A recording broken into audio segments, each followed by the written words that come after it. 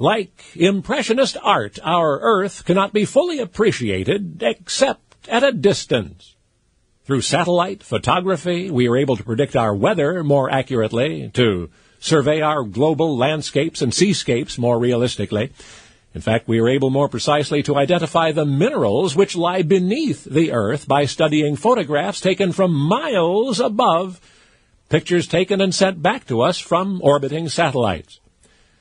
But there is one satellite photograph in particular, it was taken in 1972, which continues to baffle scientists. The camera was pointed at a frigid, uninhabited region near the South Pole, a desolate terrain over which no human, as far as we know, has ever walked. And yet there it is, clearly depicted, a system of exactly aligned ridges, either an extraordinary geological coincidence, or, as some have dared to guess, the ruins of a 200-million-year-old civilization. Originally, the photo was given to experts at the U.S. Geological Survey Center in Flagstaff, Arizona. What is this? NASA scientists wanted to know. Well, whatever it was, it looked like something people had done, more specifically like an ancient snow-covered metropolis. So USGS investigators promptly nicknamed it Inca City, after the native South American Incas, whose sophisticated culture might have produced such a wonder. Dr. Harold Mazursky of the USGS was especially fascinated by the geometric precision of whatever it is in the photo. Even in the most unusual geological formations, 90-degree angles are extremely rare, he reported. And remember, this is a region with no human history whatsoever, an area so cold and so barren of natural resources that it is difficult to imagine the survival of anyone or anything.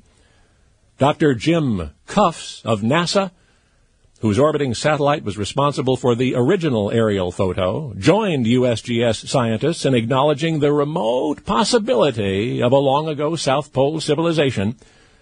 The equally spaced 3-mile-wide terraces of so-called Inca City have an eerie regularity about them, said Dr. Cuffs. Most geological features, he admitted, have a capricious character, but the features in the photograph are ordered. Studying the apparently intelligent design, Dr. Mazursky of the USGS asked an even more daring question. If Inca City is comprised of man-made structures, he said, what men might have made it 200 million years ago? Now, as you may have guessed, the majority opinion among scientists is that the satellite photo depicts no more than an unusual natural geological phenomenon. Still, the photo has piqued enough interest, has stimulated enough conjecture among the experts to call for a special expedition to the site. Until then, we'll simply have to speculate as to whether Inca City is no more than a remarkable geological curiosity, or whether it is, in fact, an incredible monument left by a civilization of long ago in that region near the South Pole, on the planet Mars. Of course, there are no such things as Martians, you grew up hearing your parents say. Only now you know the rest of the story.